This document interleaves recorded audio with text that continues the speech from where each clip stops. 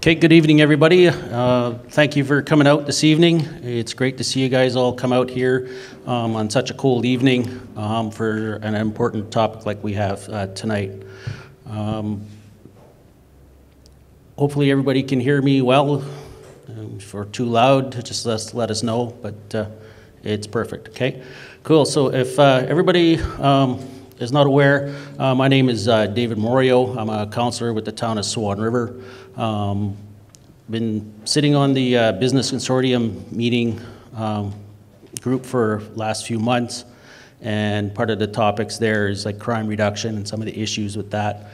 And the topic of community, or the Community Citizens on Patrol program has been brought up a few times, and the RCMP is looking for someone to help spearhead the program to get it going here in Swan River to help address the crime issues here that we have. So knowing the person me, where I haven't learned to say no yet to different things, I've stepped forward to help get this program running, and hopefully we can do some good things.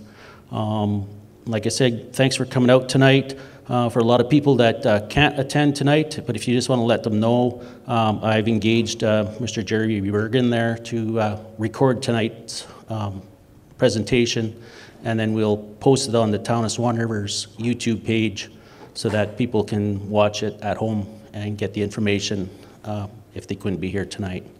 So,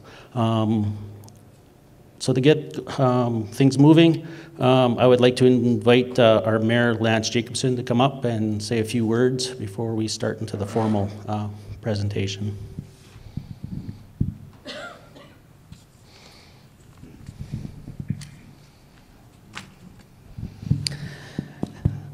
Thank you, David. I'd like to welcome everybody here tonight in this important discussion that for our community.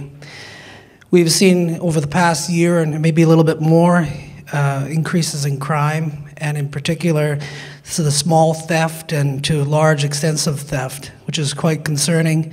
Your council has been very informed about this, and we're very deeply concerned. And we have been working with the RCMP and lobbying the Justice Minister for support as well. In a recent survey that's out there right now, so far we've seen some of the big pieces that are important to the community, and some of those responses have been, well, the top priorities have been the community and with the issues of crime. And when crime does happen, it does affect us all, and that's, you know, including myself. We need to work together as a community to fight crime. And we must work with the RCMP, organized groups, and with your council to solve these issues. Tonight is a good start to begin working together. And I thank Councillor Morio for heading up this task and working with Mr. Henson as well and getting this moving along. I hope you find this informative, and you can help to work towards organizing our own citizens on patrol and dealing with the issues and the crime in our community. Thank you. Thanks. Okay, thanks, Mr. Jacobson. So moving along, just to let you know, one of the reasons why I did step up to help do this is I know how it feels to be a victim of crime. Since I've moved here about 8 years ago, I've had my house broken into, and as of last fall, I've had some major equipment stolen out right out of the back of my truck, right in my front yard. And plus 4 incidences of my personal vehicles being broken into with the minor nickel and dime crime that goes along with that. So I personally know what it feels like to be a victim of crime. And then with the increase in social media, it goes out there, things like this happen, and it's immediately widespread, and the awareness goes along with it.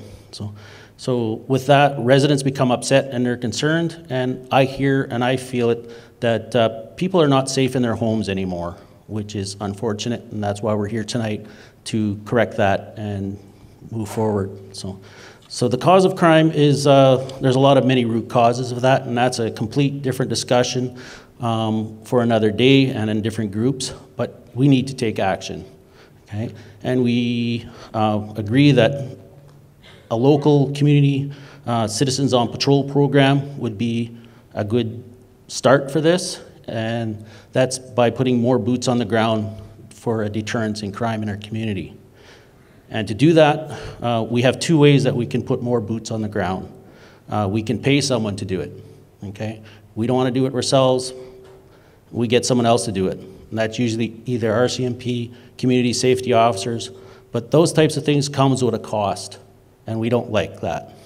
Usually increased cost for more RCMP or community safety officers, that's going to result in higher taxes.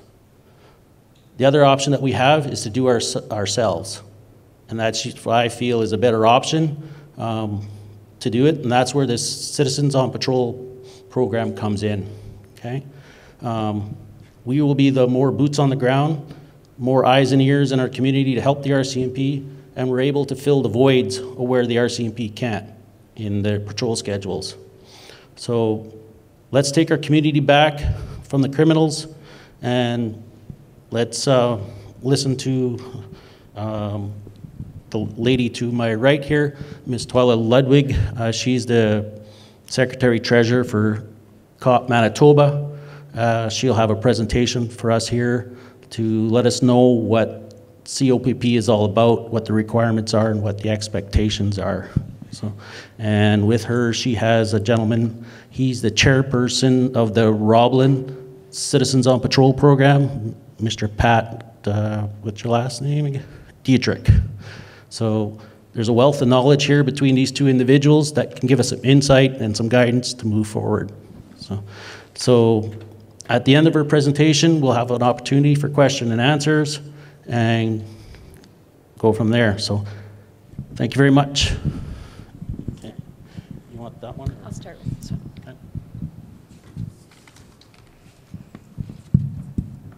Okay. That's good. Hi, everyone. My name is Twyla Ludwig. I want to give you a little bit of background. I have been in the municipal field for over 30 years. I got involved with the Roblin COPP group a few years ago. I'm the secretary for that group. Through that involvement, I became a board member for the Manitoba COPP program. I just want to say how much I believe in this kind of program, and I am so out of my comfort zone right now because I really don't like public speaking. So just so you know, bear with me. I will go through the slides, and it'll just be a quick run through just to give you an idea of the program. The difference between the Manitoba board and the local group, the quick overview is that the provincial board is there to support and help build our local groups and address what our needs are. And it's really been an eye-opener being involved in that, giving more background, setting up policies, and we're the liaison for the local groups. With Pat's role in our community as chairperson, it's overseeing getting things set up. We meet on a regular basis.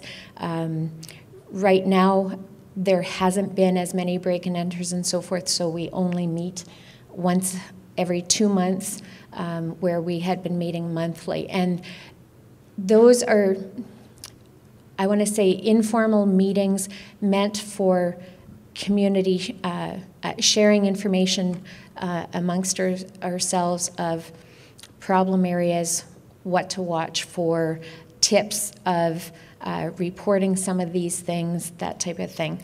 And I want to say that I think it's more effective if we do this more as an information discussion and ask questions throughout. We have some of the things that we'd set up, what we found worked for, or is working for us, and we got I guess, that information from the Russell group south of us, because they had been active for a while, and they came and met with us and gave some of the tips that they'd been using for a while. So we've developed Excel spreadsheets and whatnot for reporting things, and a summary of shift notes that we send to our RCMP liaison. We're there to work with them. We also were established in the Roblin area because we had such a shortfall with RCMP members within the Prairie Mountain Detachment. At one point, we were down by 43% for the members. Out of 14 members, we only had 8 working members. So we know that, the criminals know that, and so we really saw a spike in activity and break and enters and that type of thing. So that's why we got involved, and we definitely saw a shift once the word got around that we were doing more frequent patrols, and problem areas that we would always see something happening, somebody sitting there at night. Then we started making our regular rounds there, and they've moved from that location. So there's benefits to stuff like that. So I'll go through the presentation from there, and then if you've got questions, please feel free to ask.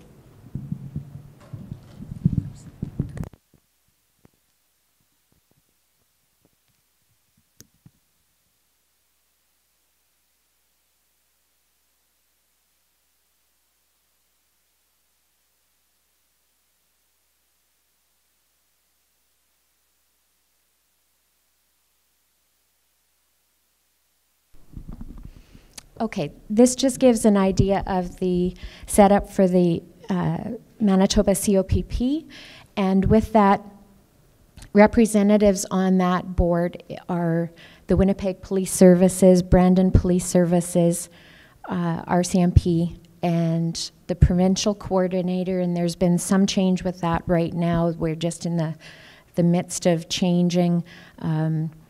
Our funding partner is going to change as of April 1st this year. So it's kind of a transition period, but the board is still operating. We have representatives in each region.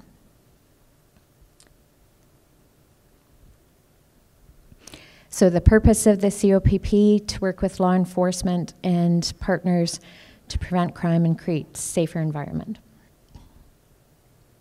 So I'm not going to read every slide, but this is part of the training manual, and I'm hoping, and I must say I'm really impressed with the turnout that you've got, and it's a very worthwhile program. I know we're a smaller community. The commitment that we ask for members is about 4 hours a month, and we do our setup so that we have teams and of 3 or 4, and so we'd schedule for that week that they work it amongst themselves, that 2 go out.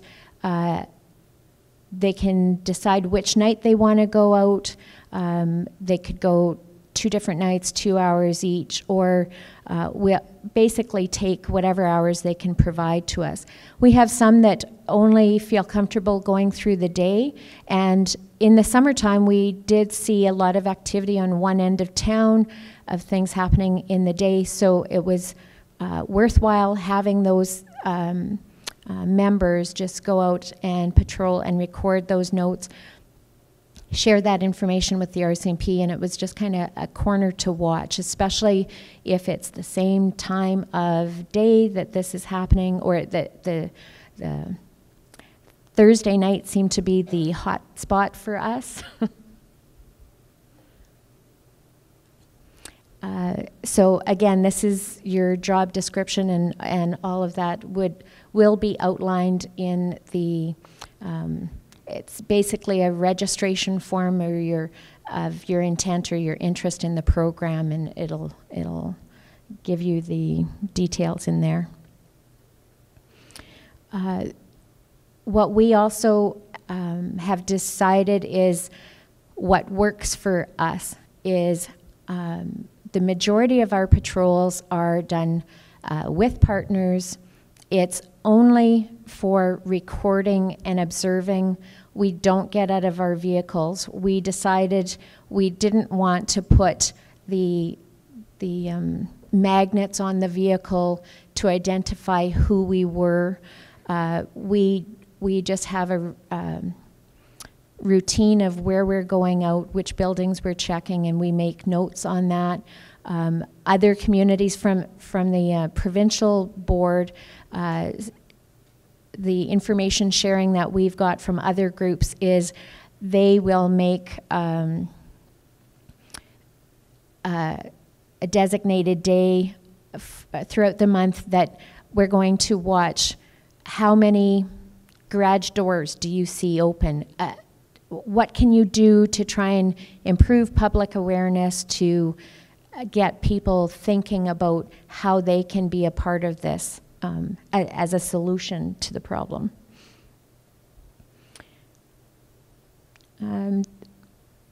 That's the deterrence by patrolling. And like I said, we had a common spot where there was always somebody gathering. Once we started doing the routine, they've left that area. The other thing with the patrolling, we want to make sure that we are calling in. There's a number assigned.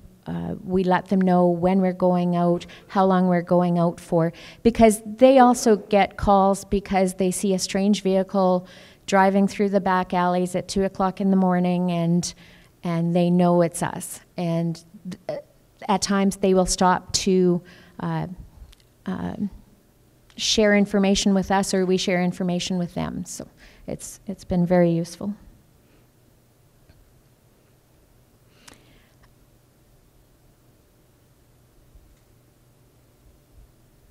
The Manitoba COPP, they also provide us with the bag of items. We've had the shift notes we keep in there, where we can just fill in the blanks with some of those things. They've got a flashlight, the notebooks, the high-vis vests, that type of thing.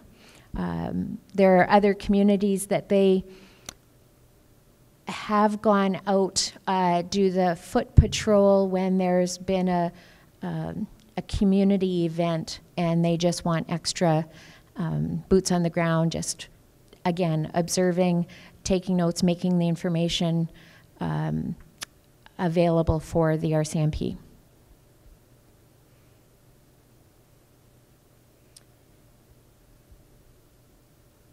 Some areas, again, with the foot patrols, it's just the extra step in there where majority of our time is spent in the vehicle and just monitoring the area.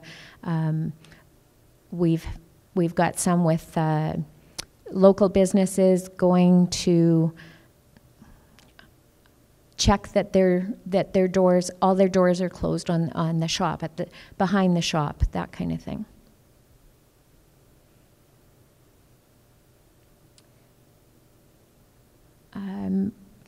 I'm not sure if you have much bike patrol in here. There are a couple of the larger centers that do that as well, but ours have mainly been the vehicle patrol.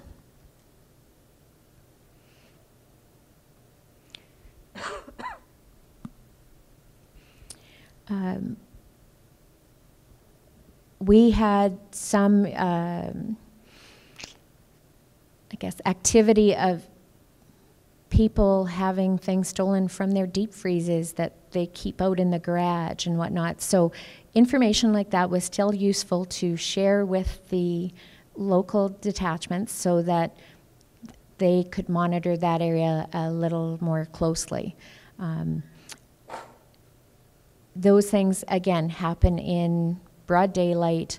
The other activity, it might be the 2 o'clock or 3 o'clock in the morning. Again, it's just getting the word out there of what's happening. You see the same vehicle, try get the license plate. There are some neighbors that they don't necessarily want to get involved. We've asked them to take a picture if they can, send that to us. We will forward it on. If they don't want to talk to the RCMP directly, we're kind of the middleman.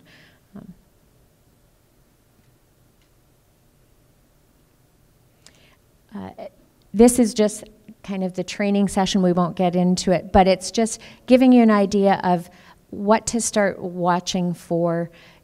In the training, they'll give you so many seconds to look at the slide and then ask you specific questions about if the garage door, if the camper door was open, where was the satellite dish, how many bikes, that kind of thing.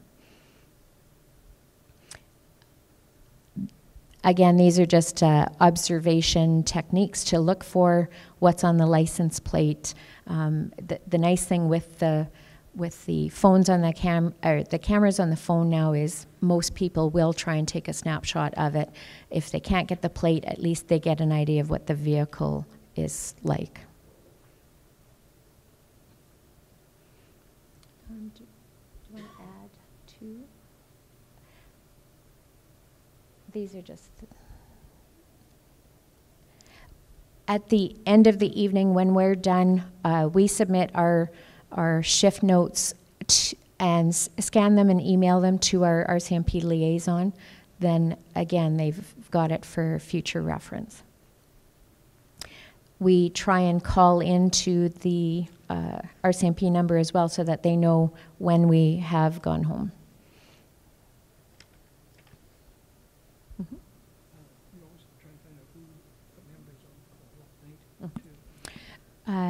Pat was just reminding me, we have a very good working relationship with our RCMP members, and we try and find out which member is on, and most of them share their cell phones with us. If we had to get a hold of them directly, we can do that. There are some that will even say, if you notice routine activity, call them. If you can't get a hold of anybody else at the shop, they will forward it on to the working member. Do you want to speak on some of the other stuff? No.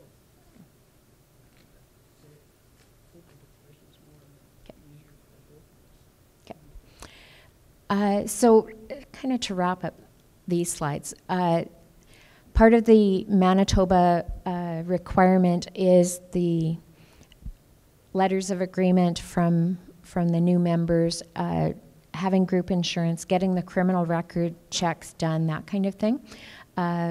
Locally, we are under the municipal general municipal insurance program as a group of volunteers. So that's how we do that. The municipal council gave a small donation to start off seed money for us because we wanted to kind of enhance the items in the tools for us. We had donations for binoculars and larger flashlights, and then with the seed money it was to get a dash cam and we got we were going to get binoculars, and then they ended up being donated to us. We did fundraiser as well, just to one, help get the word out there and let people know that this is happening, and two, again, just to give us some seed money. You can structure your committee in whatever manner you want. Right now, for Roblin, all of the members have been doing it on a volunteer basis. We don't get paid anything for mileage. We record all of the mileage because, again, with the provincial program, those stats are important for them. But it's been a small group, and when you're doing it in the urban area, it hasn't been, I guess, too financially difficult for the group. But that's a local choice, and it depends. We've also had some, I want to say, sponsorship where some businesses are willing to donate or help out, or they provide free coffee or something along that line. But it's definitely appreciative from the businesses that they see that there's somebody else helping be the eyes and ears.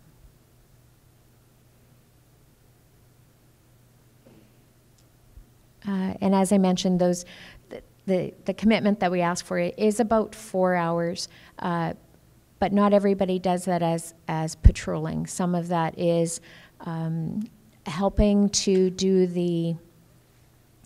the public awareness campaigns, putting the posters up, just any way they can.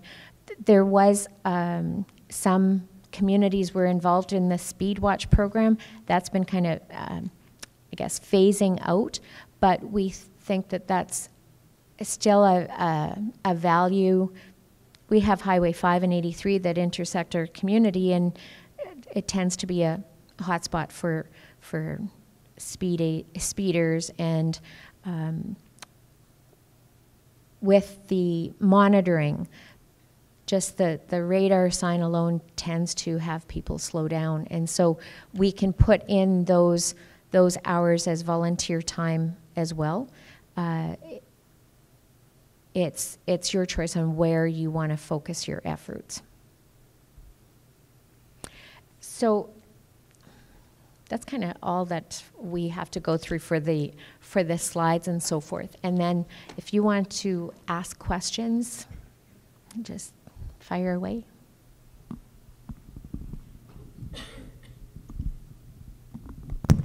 Okay, thank you, Twyla. So that was a quick overview of the presentation, and if Twyla and her group has no objections, I could post that also so that people can read that at their leisure, because there's some of the slides that were a little bit meaty there with next steps and things like that can be digested at their leisure. So with that, does anybody have any questions? Okay, Mr. White. Is there a sign-up sheet in the building? Yeah, you're getting ahead of me here, but at the end of the evening, there's some sign-up sheets at the back table there. Like, it's no commitment at this point. It's just expression of interest sheets to say that you're interested, so that I can keep track of the people and then get in touch with you further when we have formal sign-up sheets and ready to proceed going forward. So, okay. Anyone else? Stacy? I will try to keep it short. I have about 100 questions. Are you lovely folks? What do people do in your community who maybe don't want to sign up for COPP specifically, but like the people that are walking their dogs, we now have folks putting up vests, or the folks that own this, like the lounges that are there late, they can't do it, but they still know what's going on. So what's your reporting look like there? Can you repeat? Sure. So the question was how, if you don't have time to do this specifically, or you, no. So if you don't sign up for this specifically, but you're like the bar owner, or you're the ladies that are walking their dogs every day and are seeing everything, how in your community are those people reporting? They want to report, but they don't want to drive around in the evenings. They already have their routine, and they know their routine well. So how are you doing that in your community? We have one lady that knows who we are with COPP. There's a phone number. There's a phone number. They can phone the municipal office and get a hold of like Twyla or myself, and we'll be a liaison to the RCMP. We have one that she said we have this going on at 3 o'clock on my street every night. Okay. So she told us, and now we go past there and checking on it. Right, so because some of She the doesn't feeling want to, is... she doesn't want to be the person going out there and telling us. So Also, of course, when you call 911, it goes somewhere else, right? So people, it's really important for people that they're speaking to someone that they know. So if something like that was set up here, I think that would be, that would build a connector a little bit better and a better partnership. Thank you. Okay, thank you, Stacy. Any other questions? Right in the back.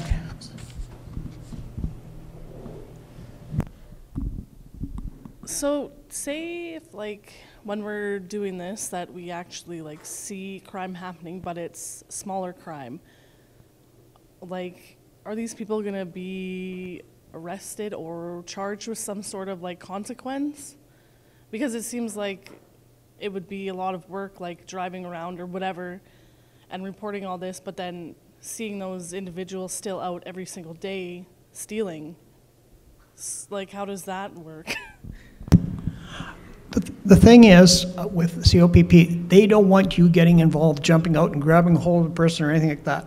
What you do is take the notes, write it down, and then it's all forwarded on to the RCMP we have 2 different books. One that we take all our notes down. There is one that is a formal one, the same as the RCMP is used when those those notes are taken if they go to court. I have it in the bag here. Essentially, eventually go to court if they're charged.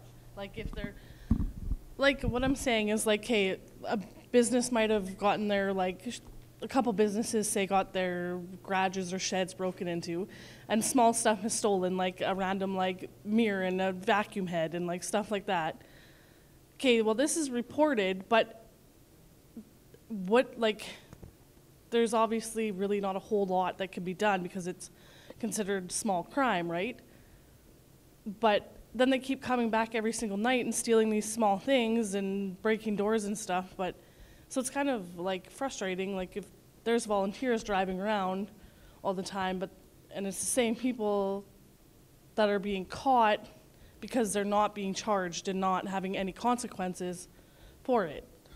Like, I'm just saying that part might be a little bit frustrating. I'll comment on that. It is very frustrating. But the one thing that we do encourage is that all of those things are reported, not only for the COPP program, but for the RCMP. Most of this stuff is stats driven. So if we don't report all those little things, then it's like, well, there's nothing really happening. And while there may not be charges, it does give the RCMP an idea of activity in that area. And then, okay, what time is it happening? Is it the same time? Is it the same group of people? The frustrating part is they don't see anything happening to it, but until somebody started to report that their freezer was being broken into, then the neighbors started talking and it was happening other places, then word gets around and then they're trying to monitor that area or what's happening with the stuff that they're stealing. So we still encourage everybody to report those little things. We get that, again, the resources, they're not going to necessarily take every item to court, but it gives them the ability to build a file if they need to. And I think with that, just building on, like through the training session, there will be things that will be outlined, like crime in progress, where you can call 911 immediately.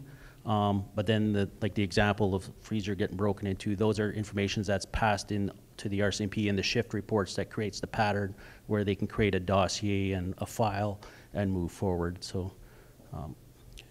Any other questions? How quickly would this information be forwarded? the gentleman asked how quickly the information would get forwarded to where? To the police. It depends what it is. My partner and I were out one night. We seen a guy walking down the street that was intoxicated. He was trying to break in. We called it in. 45 minutes later, they had him arrested. If it's something that's not which is out of the norm, we write it down, and every morning after our patrol, we take it in to the office, and it's forwarded on to the RCMP. So it's within, say we were out at 3 o'clock, so by 9 o'clock that morning, they'll have it. My question is more on the reporting aspect of it and information sharing. You as a group, let's say we have 20 members in Swan River, for example, and is there any means of communicating with those members who are not on duty, who have not been out on patrol, but like get the information that we're looking for a specific vehicle during patrols and things of that nature? Is there any sharing of that? Because most people here have computers now, and it would be easy if we had emails to all those people that was sent out to, and therefore we'd be all aware of what's going on in our community. Could you comment on that, please? Definitely. What we decided to, again, just for the information sharing, we created our members list, and it gives our email address, our phone number, our cell number, that type of thing. We created our Facebook page as well for Roblin COPP. It's not used that often, but it was to try and get the word out there that we are active and we are patrolling. We also do group messages, like with the ones that go out more frequently, and there are common places to watch or common people that we kind of try to keep everybody in the loop of what's happening, what's the latest on this issue. So that's the only time we use that list, is for that purpose. It's to try and get the word out there as quick as possible. Also, we had a couple of, I want to say, major events with the RCMP monitoring because of serious thefts in neighboring communities, and they contacted our former coordinator right away. They shared the information with us as well, because they know we have the group email list, so that we could forward photos of the vehicle, descriptions of the people, and it was an awareness thing. So it was immediate. And I think, like with the rest, like with the RCMP and emergency services, there's shift handoff reports. It's like from one shift, there's a written duty log of of the infractions or suspicious vehicles that were there, and then the upcoming shift can review that before they start their patrol or while they're doing it. So that information is passed along.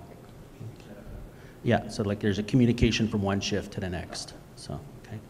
Any other questions? Are COPP members required to go to court if anything should arrive, or is it all by their rules that's admitted into court?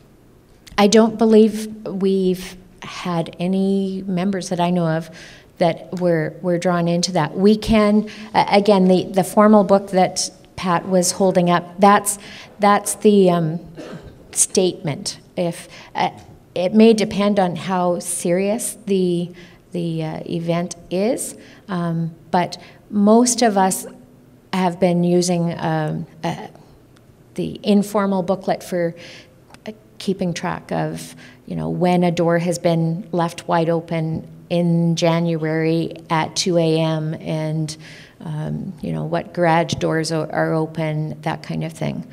We had a recent one with somebody working on snowmobiles at 3 a.m. We report those things as well. So I think like that, what you say, through the training program, through the formal you'll get taught how to write a formal note, like a statement in that little book. So the better you do that, then that's the evidence that, just like with RCMP or EMS or other emergency services, that's what's usually drawn on so that you're not have to go to court yourself. Another question somewhere? Yeah,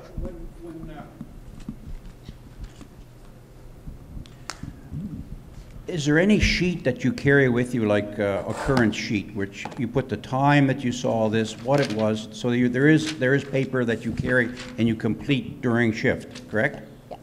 Yeah, this one. Actually, I'll just describe this one. So what, again, a tip from our neighbors from Russell, they had created their own. It gives the RCMP emergency contact number and then the non-emergency number. It's our patrol checklist. It lists the driver's name, the passenger's name, our vehicle make, model, the start time, the mileage when we started, the mileage when we end, our license plate. We also have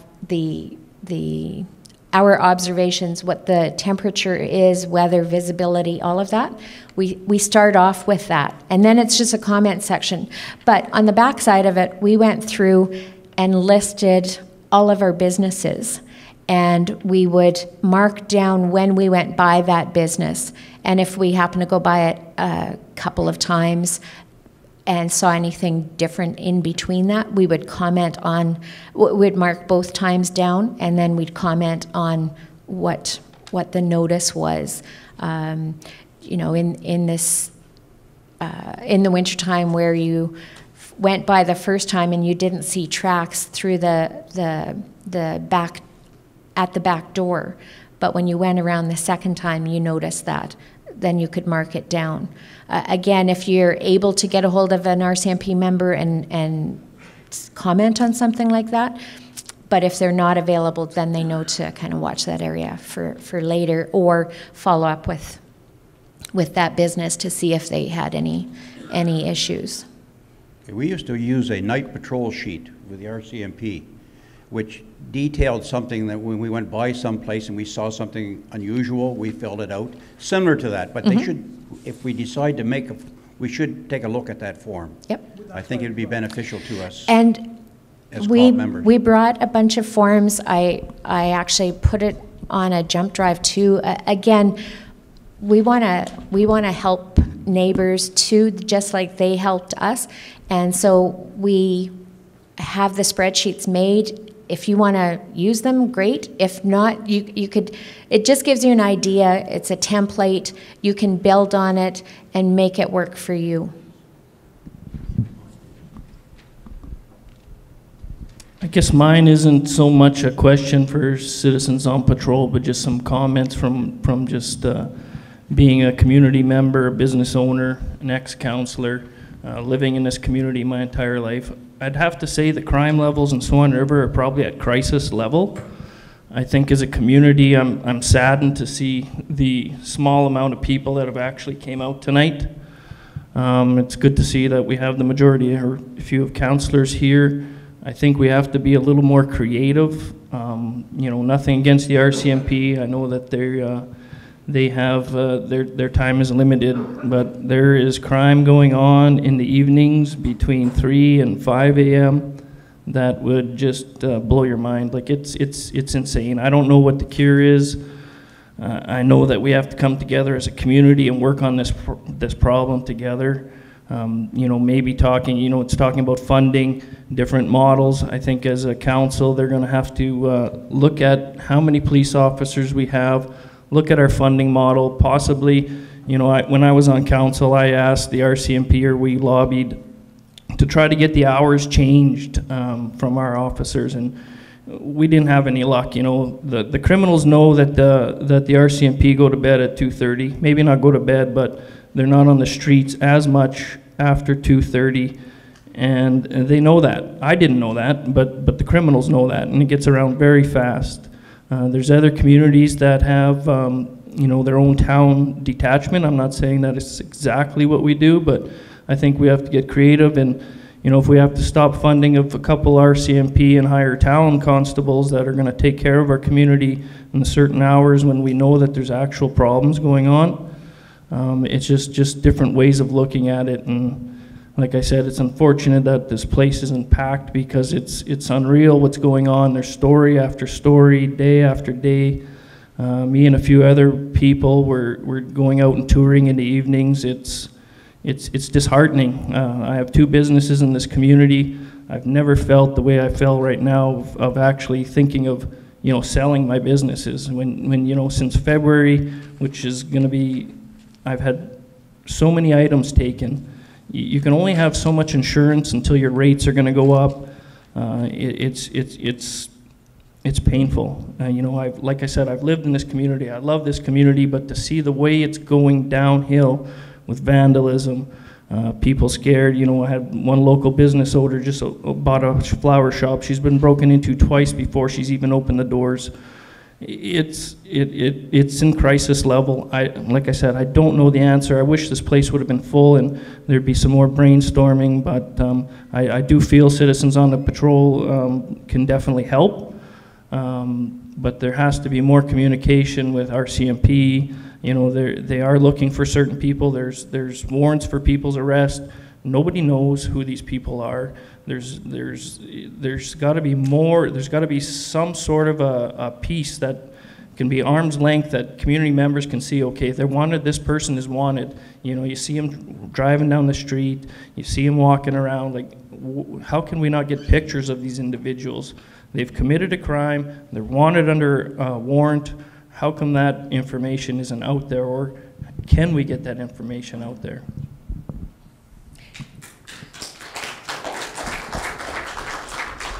Could I just add to that? Sure can. I understand and I fully agree. One of the things that I think we have to recognize is a lot of times RCMP are blamed for the lack of action. But I know that locally we've had the problem where they've gone after the repeat offenders, and it's the court, the justice system that does nothing or slaps their hand, and that's about it. So it gets very frustrating for the RCMP as well.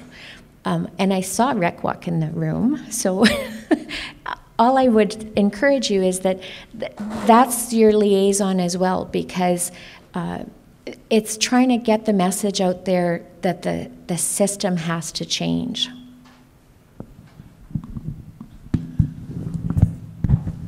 I think we're very fortunate in Roblin because they have told us who they're looking for, and we look out for these people.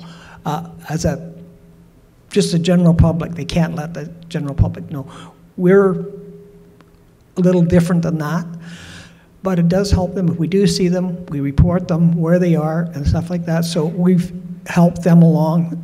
It's frustrating, like you said. You keep getting in, broke in, but... Okay, thanks. Mr. 120.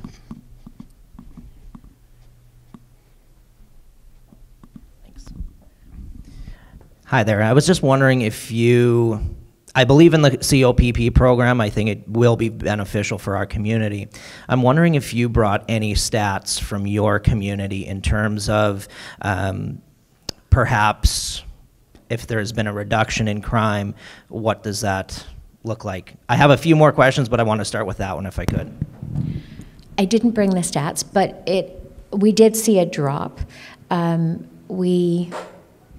Like I said, part of our issue was we had the RCMP numbers down quite a bit, and so when we had started patrolling on a regular basis, the numbers seemed to drop off with the break and enters. Were you going to? Oh, okay. Oh, okay.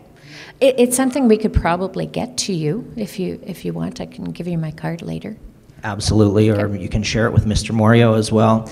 My next question is that in part of your presentation you stated that on your patrols, you would see the same individuals at a certain location.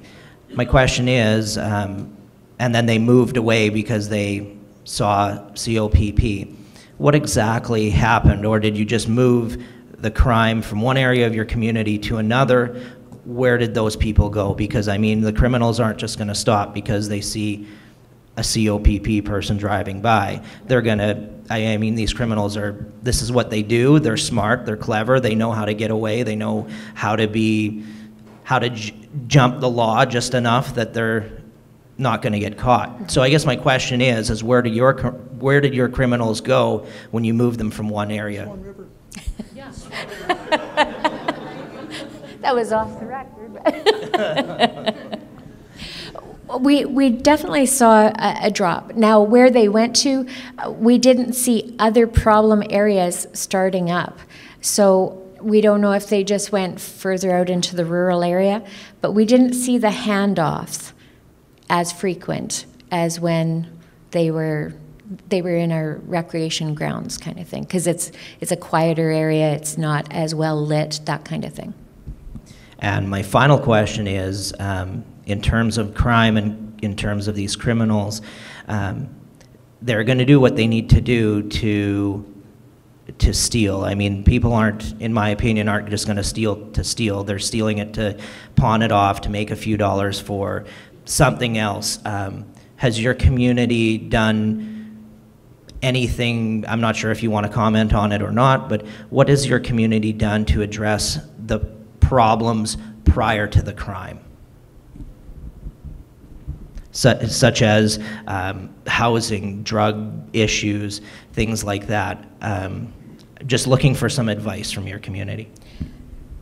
Again, it's been the information sharing. I think any time that if there's somebody new that's moved in and then all of a sudden there's frequent short-term activity, then that's what we share to the RCMP.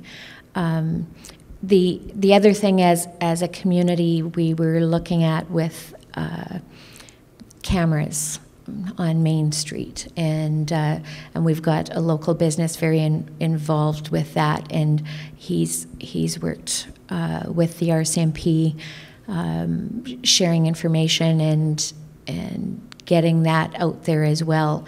And the nice thing about those extras that come in is the criminals aren't expecting that part of it, so they didn't know originally where these cameras were and whatnot. And I will say that's one of the things that in a small town it's hard to do, because everybody wants to talk about where they put the cameras or what are you going to do with that, especially if it's council.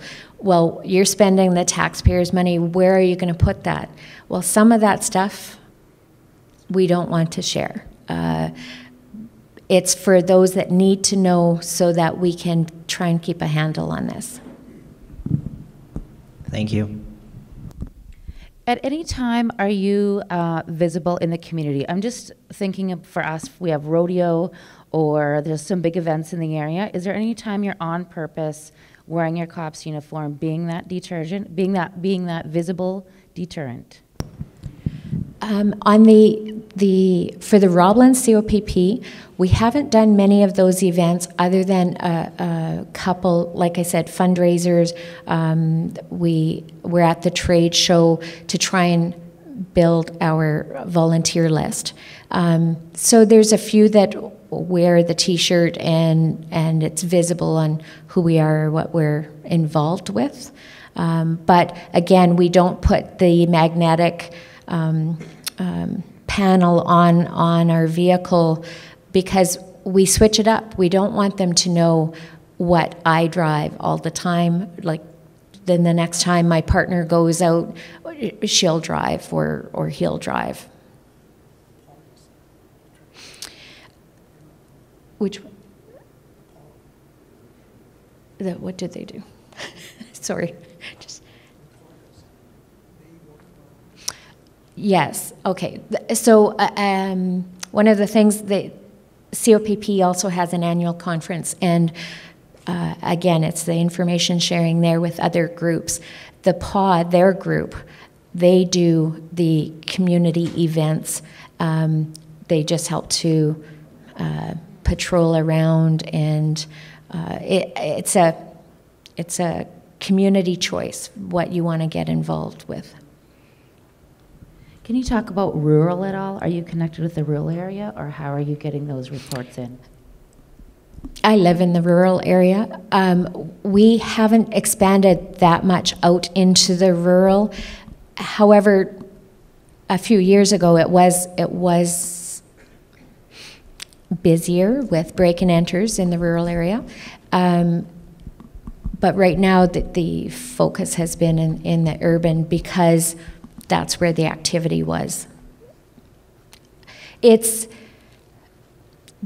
used to be the Rural Crime Watch, and now that's kind of, yeah, it's fizzled out. But we have had a few local volunteers that, like, we'll go a little ways out into the community, and I certainly believe that our volunteer group, if we noticed that activity was on the rise in a certain area, then that's where we would kind of patrol too. Yeah. I think it's important to know that, as Councillor Morio mentioned, the councillors have been the recipient of the crime also, so we have a lot of empathy. We are hearing from the bosses, the constituents. We're listening. In the last 2-3 months, we met with D Division, who are in command for all of Manitoba. We've met often with our MLA, who's been a wonderful supporter. We tried to meet with the Minister of Justice, Minister Cullen. We have a request in to meet with him. We've met with the local Staff Sergeant Campbell. And there's a lot happening. Is it working fast enough? Are they going to jail? Some aren't. But just because we don't hear that it's happening, it doesn't mean. And if we don't report everything, whether we're on COPP or not, these men and women who look after us won't have the information to go forward. So we're on it. We're trying to do, your council is working pretty hard at it.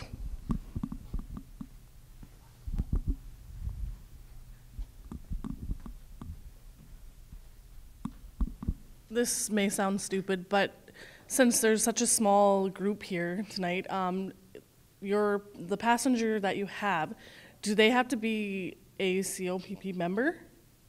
Or because, like, I know a lot of people who would love to come and drive around, walk around with me. However, they don't actually want to make the commitment to have to, like, commit to doing this. We would encourage them to be members, and it's more so for the liability coverage as a volunteer and that type of thing. When we go out and it lists as partners, so we switch it up, and one time I'll drive, my partner records the information. The next time that person drives, I'll record the information, that kind of thing. It's one thing if they want to just get a feel for the program and if they want to get started. We have some members that work out of town, but they, when they're home, they go out on patrol. So they're not able to make the meetings and so forth, but they still want to be involved, and they are a member. They will submit their shift notes so that we can forward that on. So again, it's nice if we can get 4 hours. If they can only do 2, we'll take 2.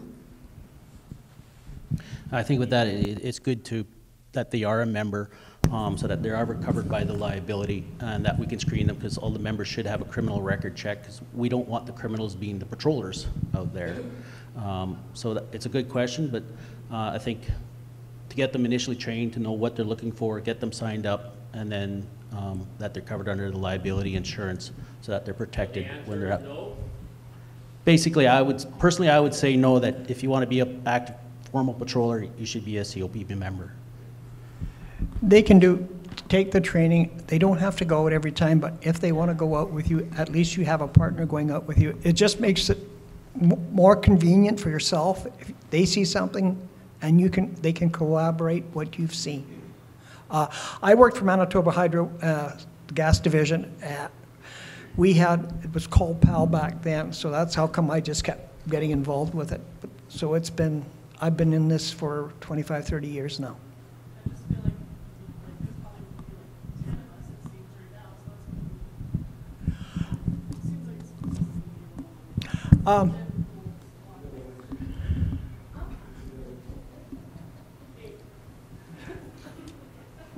We have our partners that we normally go out with, but I know Twala and I have gone out together just because you see a different viewpoint from somebody else and you're kind of do it with them all the time. I was just going to ask about PAL and whether it still existed or through the utilities in the province. And is there any coordination between PAL and COPP? I really don't know. Once we were bought out by Manitoba Hydro, it kind of seemed to fall by the wayside. I know we did report a lot of stuff. There was, because we're out at on call, so you were out at every time of the day and night, so we did report a lot of stuff. I would just like to comment and bring to your attention, it's kind of a COPP program that we have in a certain area of Swan River where I live. It's called H Block, and there's several streets involved, and we have a coordinator who that if we see anything that's happening on those streets, it's sent to the coordinator, and the coordinator then funnels it out to everybody on our street. So now we're looking for a particular vehicle that's been prowling around. We're looking for, because somebody has been broken into, so we're all aware that that house was broken into. So we're more alert. We're also looking after people's homes, like during Christmas when they leave for holidays or they're not around. And we're patrolling by all the time, walking around, and we're observing. Now, we're not COPP members, but we're almost acting in the same role. And it's very effective. And it's not only just for criminals and things like that, it's information sharing. Somebody's cat went missing for 2 days. Be on the lookout for it. Or there's a coyote that's been hanging around. Watch your pets. That type of thing. And it works very well. I just wanted to bring it to your attention that it's not strictly the COPP, but these people are just local residents of that area, taking charge themselves. Yeah, I think that could be rolled into the COPP program. You wouldn't all have to be joined. It could be 1 or 2 people out of there that could report to that whole group that this is going on in the other part of town and let them know too. Okay. Any other questions? I'll just add to that too, because again, locally, you can set up your committee the way you want it, what works for you. And if that area, because Roblin is much smaller, obviously, but if you've got, the northwest corner that they want to patrol that area and you're sharing that information, you might have a central coordinator for each quadrant or whatever. So you can make it tailor-made, and that type of information sharing is exactly what the COPP is for. Okay, thank you. Has there been a communication with, like, Steve is the coordinator locally from the liaison with the RCMP? Steve and I have talked a number of times, and the RCMP will be appointing one of their members as the liaison officer with the COPP program to be sure. What kind of resources are we expecting from our local RCMP? Like, she talked about giving out cell phone numbers. Like, is anything going to be, has there been talks yet as to how much coordinating there will be if the COPP program does go ahead here with our local RCMP? Will we be getting, be able to have some transparency? Okay. Steve, you want to? Well, it's at the early stages right now. And Here's the essentially tonight, having these people from COPP present to is really, really good. Basically, I've know about the COPP program a number of years ago in Alberta and a couple different communities. Things evolve. We're in a different province. And essentially I have this PowerPoint and another one. I've reviewed those a couple times. And it's nice to have presenters here and fill in and tell about how Roblin is. Essentially that we're still a work in progress. A lot of things we know, a lot of things we got to work out. And with the transparency, that's going to be something evolving as well. As far as having cell numbers of the members, there might be certain ones that are designated. Now, the liaison officer from the RCMP will be a constable who reports to me, and I'll show up at some of the meetings, and I'll be troubleshooting, because if the thing takes off the ground, I want it to succeed, and I want it to grow. And basically, I have experience in troubleshooting with COPP when there's been misunderstandings between a COPP and RCMP or within the COPP itself, and we quickly addressed it and we moved on because it's about the community. And that's where we're meeting here tonight. There's a lot of different viewpoints. There's a lot of people who have been victimized in different ways. You also have to look at, this is beyond the COPP, but as a community, root causes, socioeconomic homelessness, and basically drugs, and it goes on. We have a business consortium that meets roughly monthly. It's a real good cross-section of agencies and businesses, and there's a number of things come up there, so you have a holistic approach to how to resolve things in this community. One thing you got to keep in mind too is our crime severity index is fairly high. When I came here back in 2009, it was pretty high. We were top 3 in the province. We inched out Thompson. We did that 3 years in a row, and basically you keep chipping away at it. As far as our shift schedule goes, there's been changes, but it's a baseline, and we change it as we need to get people in certain places and do certain patrols. A few years ago, we had 13 businesses hit. That was the last time we got hit really, really hard, and we're in another really low as far as property crimes go. And essentially that we had people volunteering and working together. We had Miles Granfield and Dave Bettisworth, very much, they're retired now, very much involved supervisors. We had people going out in their own vehicles and essentially being eyes and ears, and essentially we had patrol vehicles, we had bicycle patrols, we had foot patrols, and we just kept at it, and we had a break, and we solved it. But it really impacts the businesses and the community, and as RCMP, because we want to solve crime. Another thing that was brought up is about the judiciary. The judiciary is at a certain point. They're really pushing restorative justice, and it takes different forms. Sometimes it's really good, sometimes community won't buy into it as much. What we're told by the Crown is that persons crimes come first, property crimes are second. And essentially there is exceptions. Obviously if you have somebody that's done a lot, then a number of things, and we've got the evidence and we got the charges, then the Crown will take that as more serious and they'll bump up. But essentially the Crown officers are overwhelmed, and I'm not making excuses, it's just a fact. And essentially they're going through transition right now too.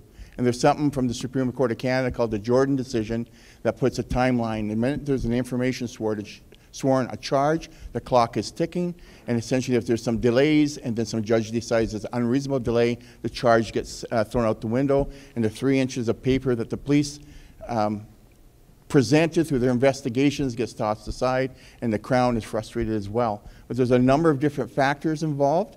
We need community, whole community buy-in, and also thinking outside the box. And I think we've started that through the Business Consortium. We also have communities that care, that approaches the youth, and they come up with 3 priorities, and there's certain programs that come here to try to steer them away from these sort of things. We've had people that came up with our skateboard park. That was really good. And essentially, we also have community mobilization where they meet weekly, and essentially they're trying to intervene where there's an elevated risk before they get into the criminal justice system or through the domestics or the drugs or whatnot. And we're keep chipping away at that. I sit on a number of committees and a couple of boards.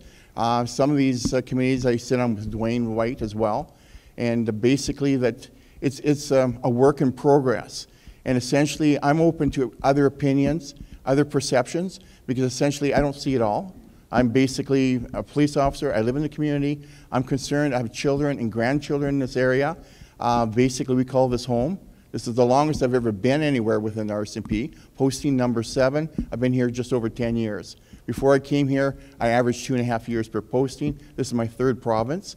Swan River matters to me. And essentially what was home was in the Lac La Biche area in Alberta, but that's not home anymore. It's changed. It's here. So basically we need people talking and sharing their diverse views and their experiences. And then basically we need to sort through it and figure things out and keep moving ahead. Thank you. The RCMP doesn't supply us with nightsticks or baseball bats. Only tasers. I'm sorry.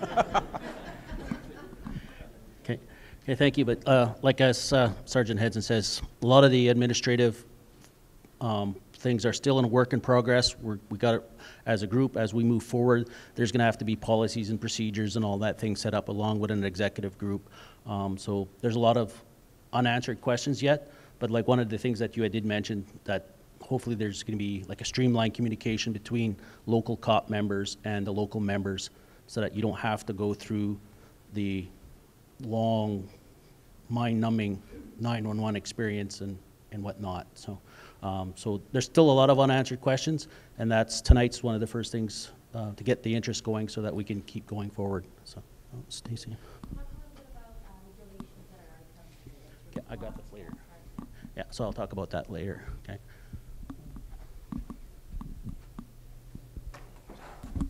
I just had a question. Does anybody know how the Bear Clan interacts with the COPP program? Is it anything like it? Is it different? Does anybody? No?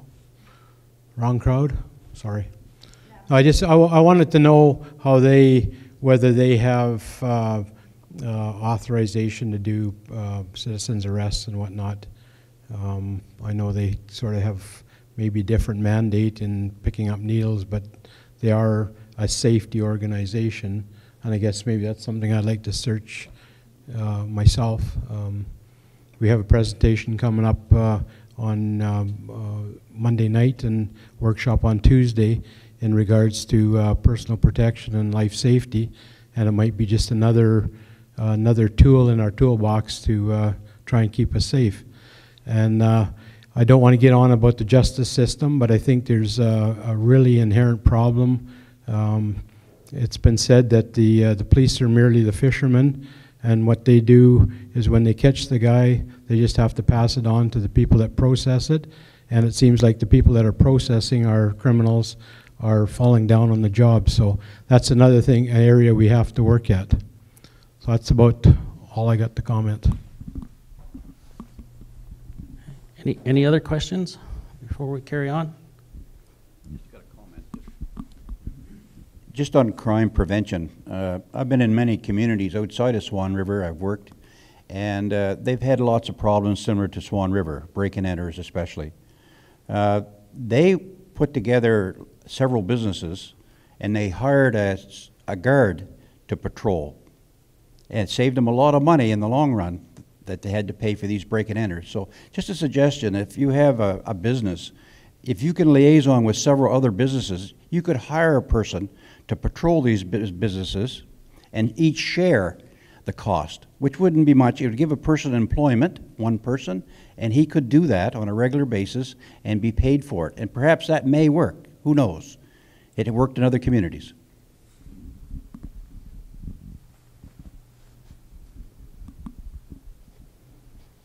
Okay. Any other questions for the group? Okay, we'll keep moving on then. So our next steps as we move forward. So as like we mentioned in the slides and what was there, is that there is some sign-up sheets in the back to express interest for that, to see if this is a doable thing. And right now, like, we do have a number of people here in the audience, which is a great start. Wish it was more, but it's a starting group that we can work with if people want to join. So we need to set up our executive and all the administrative requirements, like getting liability insurance, all that in order, along with policies and procedures.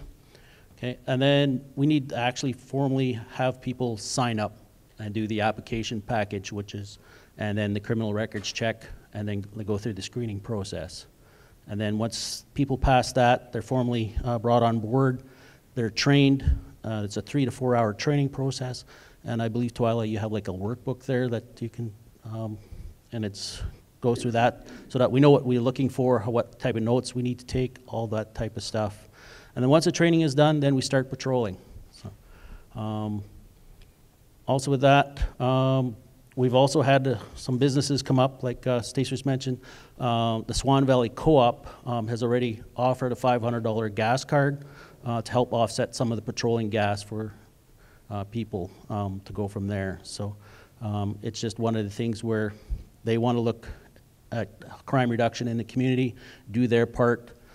So Colin Peters has already offered up that for the group to start using. He knows it doesn't go far, but he says it's an initial start to get going. So very much appreciative of that. So with that, that's all I have, unless somebody else or Twyla or Pat have any other. How many members are in the Roblin? I was just going to comment that we've got 15 members right now, and probably the age range is from 35 to 70. Okay. The more the better.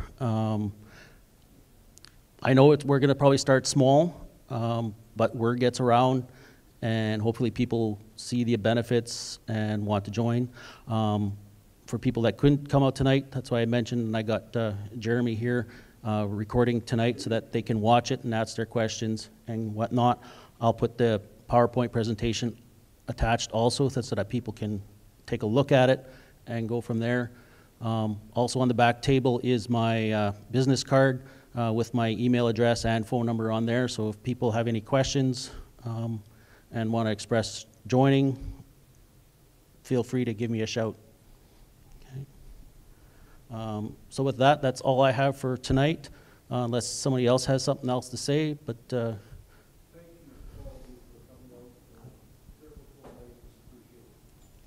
okay, thank you.